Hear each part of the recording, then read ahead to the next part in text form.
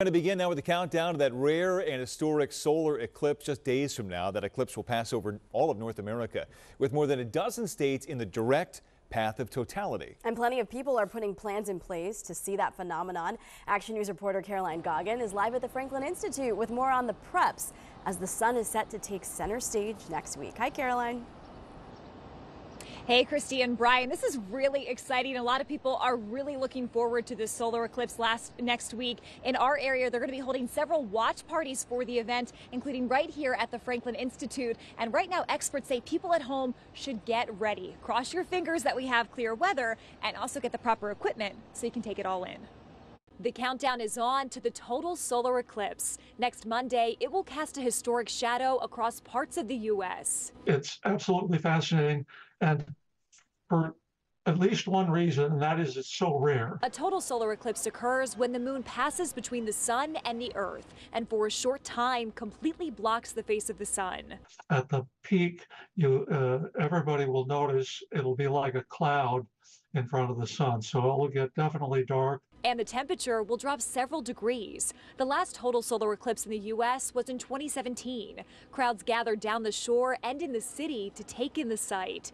Here in the Philadelphia area next Monday, we will only experience a partial eclipse in which the moon will cover 90% of the sun's surface. But we aren't far from the path of totality. Erie is one of the places in Pennsylvania that's in the path of totality, but so is Cleveland, Ohio. And so is Buffalo, New York. That's where Najee Ray is heading. I'm probably going to go to Buffalo and just go to watch it, yeah. So I wanted to make sure I had these. He and dozens of other people picked up their solar eclipse glasses at Warby Parker in Center City this afternoon. Experts say watching the eclipse without the proper glasses can cause eye damage. That's why Jacqueline Strober got a pair before making the trip to Vermont to be in the path of totality. It's really exciting. It's not often that it happens, and it'll just be a really cool thing to see in person.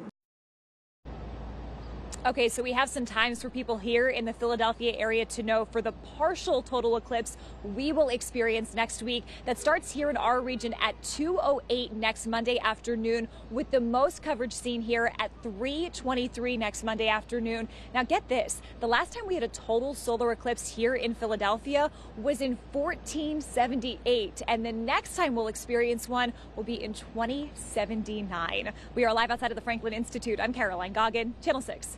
Action News. Brian? I'll turn 100 that year. My goodness. Okay.